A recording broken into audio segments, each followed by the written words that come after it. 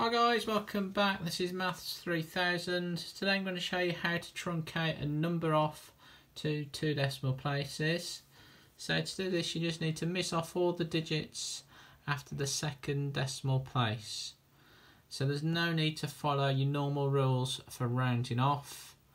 You're just cutting the number off after the second number after the decimal point. So let's truncate all these decimals that we have here to 2 decimal places.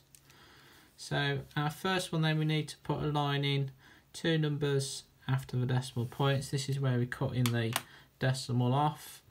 And we just copy down the digits before this line. So it'd be 6.17. So let's have a look at the second example. So again, we're putting a line in 2 numbers after the decimal point. So cutting the number off here. So we just write down the digits before the red line. So that's 7.24. So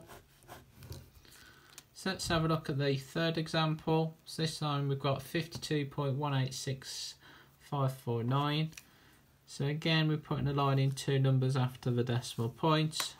So this is where we're cutting the number off. So we just copy down the digits before that red line. So the final example then, so again we're putting the line in here.